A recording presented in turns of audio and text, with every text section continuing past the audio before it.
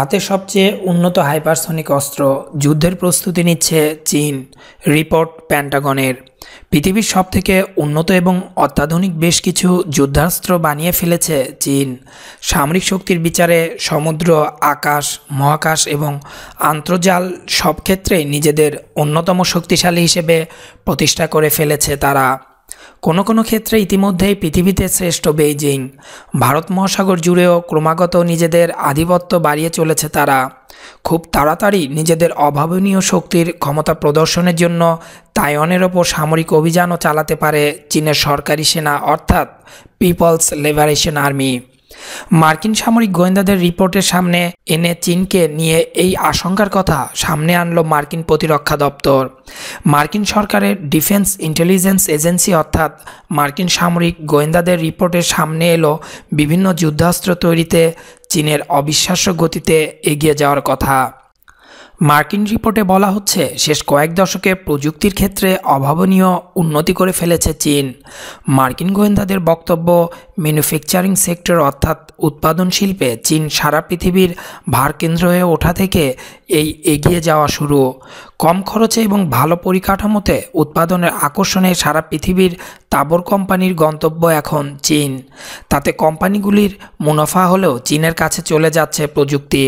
সেই প্রযুক্তির বলে বলিয়ান হয়ে এখন পৃথিবীর অন্যতম সেরা বিভিন্ন যুদ্ধাস্ত্রের আধিকারী হয়ে গিয়েছে চীন।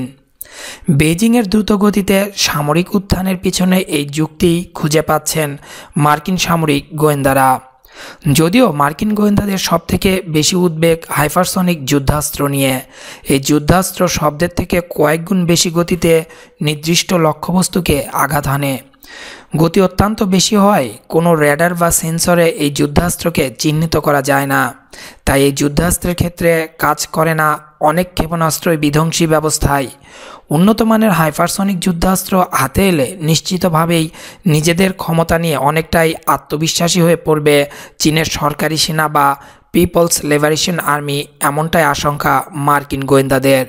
পেন্টাগন প্রকাশিত রিপোর্টে বলা হয়েছে, প্রযুক্তিগত উন্নতির কারণে পিপলস লিবারেশন আর্মির হাতে এখন পৃথিবীর অন্যতম সেরা সব যুদ্ধাস্ত্র।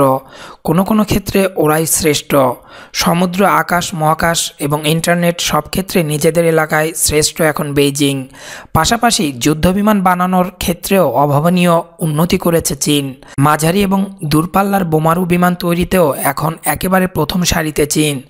2025 সালের মধ্যে বেশ কয়েকটি অত্যাধুনিক যুদ্ধবিমানের সফল উড়ান সেরে ফেলার লক্ষ্যে এখন কাজ করছে চীনা প্রযুক্তিবিদেরা।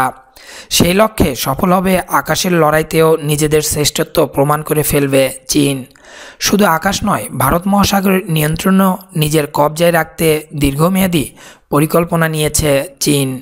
সেই নিয়ন্ত্রণের লক্ষ্যে নিজেদের উপকূল ছাড়িয়ে এখন তারা নজর দিয়েছে বিভিন্ন বিদেশি সমুদ্র বন্দরে। পাকিস্তানের গাদর এবং শ্রীলঙ্কার হাম্বনতোতা বন্দর এখন আক্ষরিক অর্থে চীনা নিয়ন্ত্রণে। বিনিয়োগ ও উন্নয়নের আড়ালে এই বন্দরগুলিতে এখন চীনা প্রাধান্য প্রশ্নাতীত। পাশাপাশি বেইজিং প্রভাব বাড়াচ্ছে আফ্রিকা এবং মধ্যপ্রাচ্যের বিভিন্ন বাণিজ্যিক সমুদ্র বন্দরেও। মার্কিন সামরিক গোয়েন্দাদের পর্যবেক্ষণ, গত 40 বছর ধরে সামরিক ক্ষেত্রে শুধুই অগ্রগতি হয়েছে চীনের, কিন্তু সত্যিকারের যুদ্ধের কোনো অভিজ্ঞতা নেই পিপলস লিবারেশন আর্মির। সে কথা খুব ভালো করেই জানেন চীনা সামরিক কর্তারা। সেই কারণে সত্যিকারের যুদ্ধের মহড়া হিসেবে তারা বেছে নিতে পারে তাইওয়ানকে, এমনটাই আশঙ্কা মার্কিন গোয়েন্দাদের। কারণ চীন সাগরে আমেরিকার অন্যতম বন্ধু দেশ তাইওয়ান। দক্ষিণ চীন সাগরে নিজেদের উপস্থিতির জন্য তাইওয়ানের ওপর নির্ভরশীল মার্কিন নৌসেনা।